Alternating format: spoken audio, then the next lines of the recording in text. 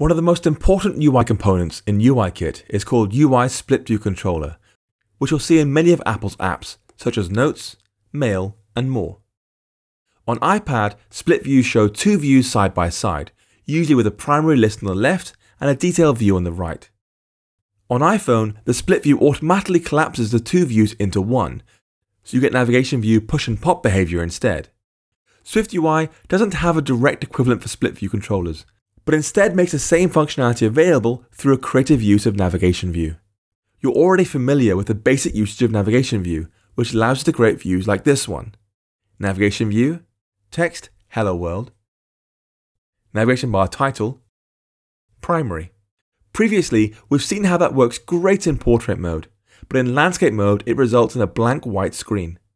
This is because of the split view behavior of navigation view. It's designed to work with two views rather than one, and right now SwiftUI doesn't seem to care if you only provided one.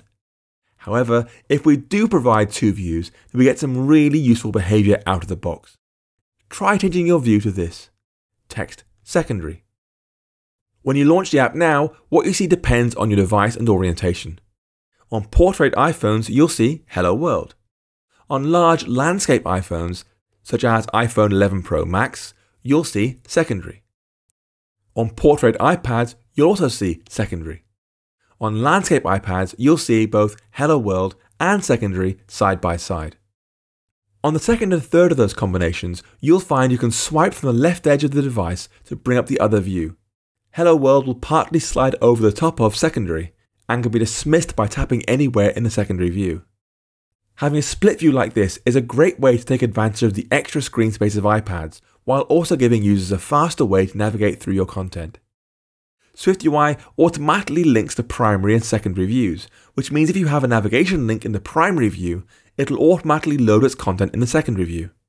So I'll do navigation link, destination, text, new secondary, around the Hello World text. However, right now at least, all this magic has a few drawbacks that I hope are likely to be fixed in a future SwiftUI update. First, your initial secondary view isn't given a navigation bar at the top, so even though you're able to set a title, nothing will appear. Second, subsequent detail views always get a navigation bar whether you want it or not, so you have to use navigation bar hidden, true, to hide it.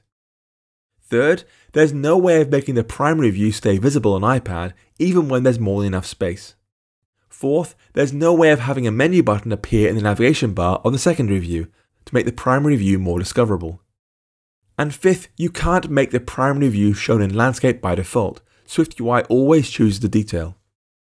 The reason I feel confident these will be fixed in the future is because they're all possible in UIKit with its UI Split View controller, so hopefully it's only a matter of time before the same functionality is enabled in SwiftUI.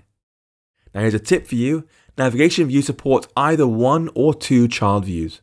Although you can place more in there, the third and subsequent views will be ignored.